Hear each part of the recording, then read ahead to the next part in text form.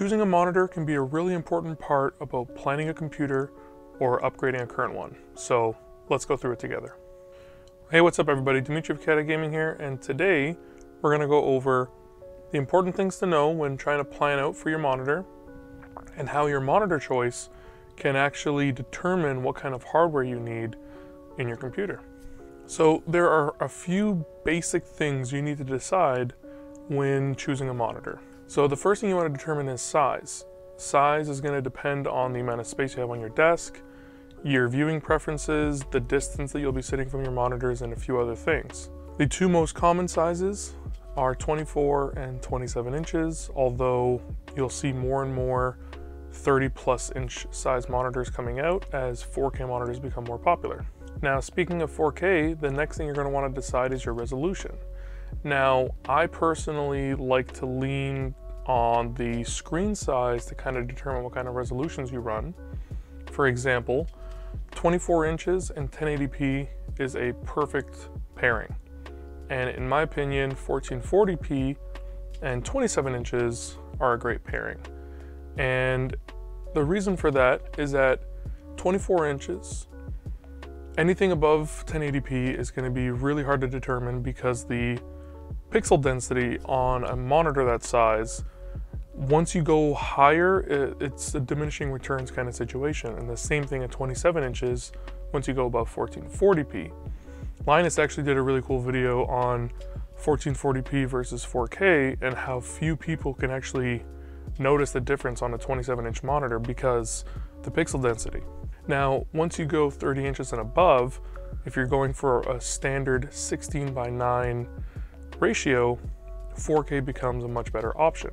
Now, one other thing that can help determine your resolution is the purpose. If you're going to be doing mainly gaming, what I just mentioned is probably going to be the best for you. But if you're doing a lot of productivity, if you're editing a lot of spreadsheets, if you're editing 4K footage, for example, maybe 4K will be a better solution for you because the more pixels on the screen, the more stuff that you can fit on the same screen. So for me, going from a 1080p to a 1440p monitor, for example, with Excel spreadsheets for work, huge difference. You get a lot more columns, a lot more rows. 4K, you're basically quadrupling that, and you can get a lot more stuff on a singular screen. Now, next up, your refresh rate. Now, for refresh rates, 60 Hz is the most common that you'll have on, most standard monitors. But if you're gaming, a lot of people will say that having a higher refresh rate, as long as your computer can push those frames, makes a much bigger difference than the resolution. And the reason for that is the smoothness that higher resolution does. For me and for a lot of other people, going back to a lower refresh rate is really jarring and it really makes a big difference. So as I mentioned, 60 Hz is the most common and the usual bottom line for monitors nowadays. Next up, you get to 120 and then 144 Hz. And then you go all the way up to, some monitors can overclock to like 155, 160 Hz. Then you go up to 240 Hz. And then above that, you go to 360 Hz. Now, 1080p will have the most refresh rates available to it because of that lower resolution. They're able to push those panels a lot harder and have that higher refresh rates. As of right now, most of the affordable 360 Hz monitors are in the 1080p resolution.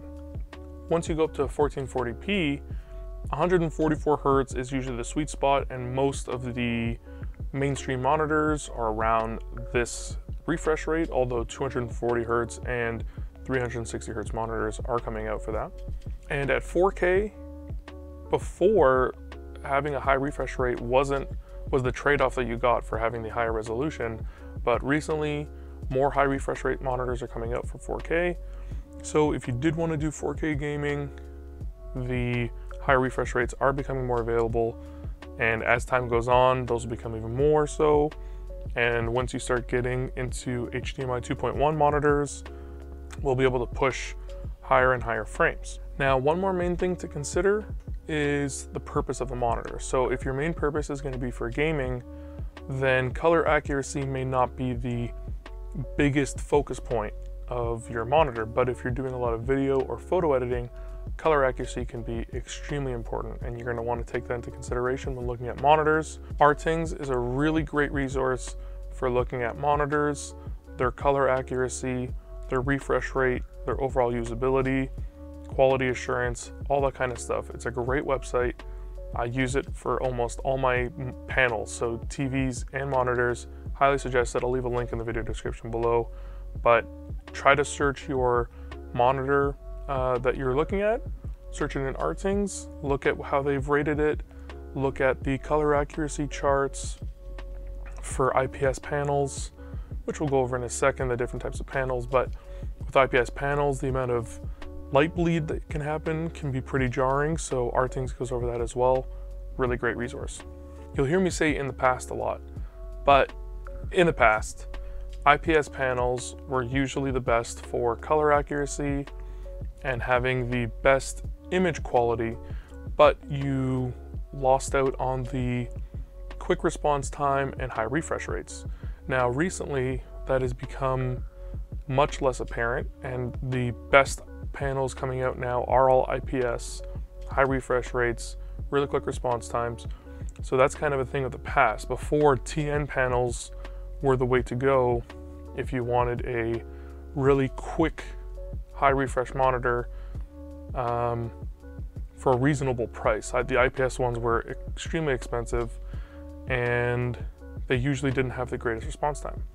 So first up, you have IPS panels, which have the best image quality, and you used to give up a lot on the refresh rate. That's not as big of an issue anymore, but you are going to be paying a little bit more than for, say, a TN panel, where they're usually cheaper. They have really good high refresh rates, but the viewing angles and the color accuracy usually suffers a little bit. And then you have VA panels, which traditionally have had the best black levels of all the panels, but they do not have the greatest color accuracy, and they're typically only being really used, I think, as far as I know, in a lot of the ultra wides. IPS is really taking over across the market because it's becoming easier for them to be manufactured and they're becoming cheaper. So IPS will be the ones that you'll see the most, and most people will aim for an IPS monitor as of 2020, 2021. So what do I suggest? As of February 2021, I would suggest getting a 24-inch 1080p 240 hertz monitor or a 27-inch 1440p 144 hertz monitor. Depending on your viewing distance and the amount of room you got on your desk. Personally, for me, the perfect resolution and refresh rate right now, 1440p 144 hertz. It's what I play games on. I really enjoy my monitor, although I might at some point upgrade it to a IPS panel. I have a Dell TN panel right now, and I really do love it. It is an incredible monitor. I really enjoy it.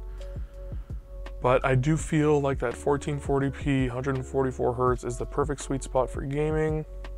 If I was doing a lot more FPS, then I would probably go for a higher refresh rate.